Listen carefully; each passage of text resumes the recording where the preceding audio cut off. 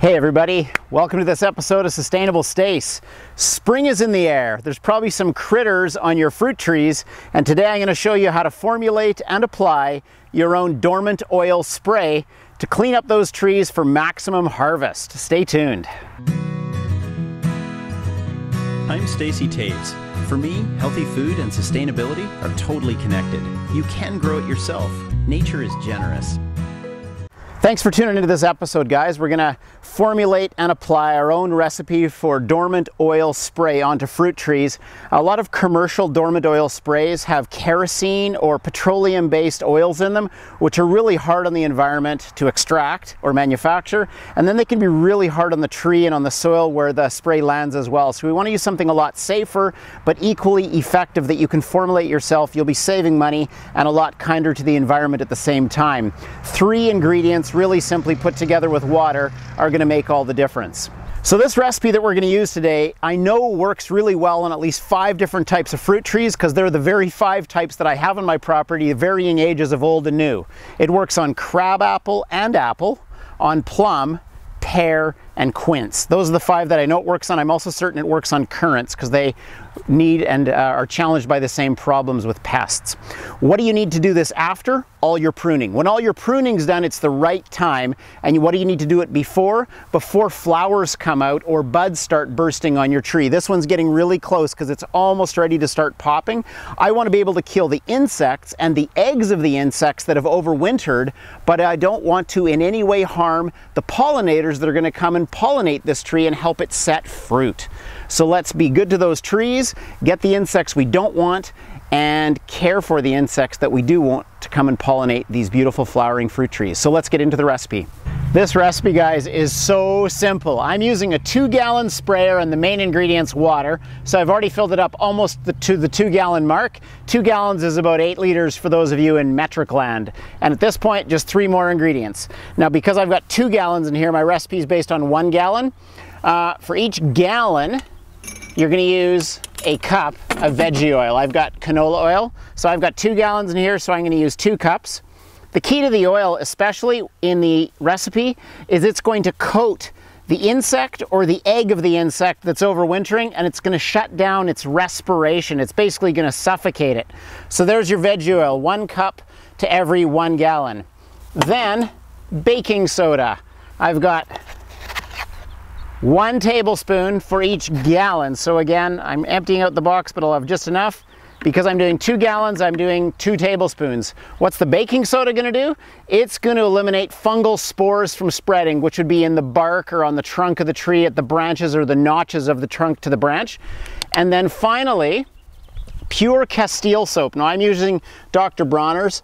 It's very safe, it's non-toxic, it's derived entirely from vegetable oils. So the clear thing here is that commercial dormant oil sprays often have kerosene or petroleum-based products in them, which are very harmful to the environment, not just in applying them, but also in manufacturing and refining them. So just 1 tablespoon of this for every gallon. So again, I'm going to use 2 tablespoons of that.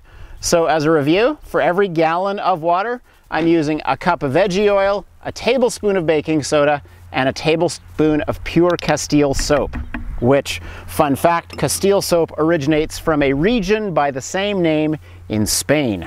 Then once you've got it in your sprayer, you want to shake it up, and I'll do that once it's sealed. This type of a sprayer has a threaded top, so this threads down, and then you start, once the threads are closed, to basically pump it up and down like an old school bicycle pump. Now again, I'm doing a 2-gallon batch, and for this I'm going to do probably a dozen or more trees, and there's an adjustable spray wand on the top that I can do like a pressure focus laser spray like on a hose, which I don't want to do, or a mist spray, which is going to nicely cover all of the bark surfaces, which is what I'm going to use. I'm going to pump this up until the pressure is there, and then it's going to spray. And before I get spraying, I'm going to want to make sure and do something. First of all, protect my eyes, so no soap and oil is going in my eyes. And if you don't want soap and oil on your clothing, you're going to want to put on some protective clothing, maybe some coveralls. The key here as well is to apply it well to your trees. You're going to want a day when it's calm and not windy at all. So look for a calm day, protective gear, pump up the pressure. Now, if you don't want to do a big batch, let's say you just have 1 or 2 tiny trees, use a little spray bottle, maybe 500 ml, half a liter, something like that. And that should be enough. Just a few cups of product should cover a few small trees, no problem. I'm just going to pump this sucker up, and then I'll just show you how the mister works. It's really simple. You can hear it building up pressure, right? It's already starting to resist. And as it resists pressure, I know that I got pressure, and then as I get in close, see, just starts to spray a little mist like that. Just make sure you're downwind, and best of all that there's no wind when you spray, and you are good to go. Beautiful thing. Basically, I'm going to go on a tree, and I'm going to look at every spot where there's surface area of bark, and I'm going to spray it down. I'm basically doing a fine mist coating over the whole tree. So wherever the tree is really old, and here you see there's moss and fissures, I'm trying to completely soak and cover it so that all the bark is saturated with this dormant oil spray. And as a result, it's going to suffocate the eggs, the bugs, and attack any fungal spores that are on it as well. You just got to be patient and work away doing it. And probably in about 5 minutes, I'll be done this tree and go to the next one. You know what the beautiful thing is using this pure castile soap that's peppermint?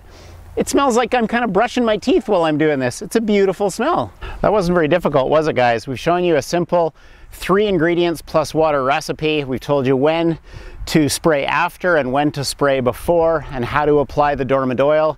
And we're giving you something safe and non-toxic to yourself and the environment around you, but it'll ideally laser focus address the pests and the eggs of the pests and the fungal spores that are on your overwintering trees, so they can get an awesome rapid fire start into the spring, into flowering, into pollination, have a great fruit season with as little disease as possible.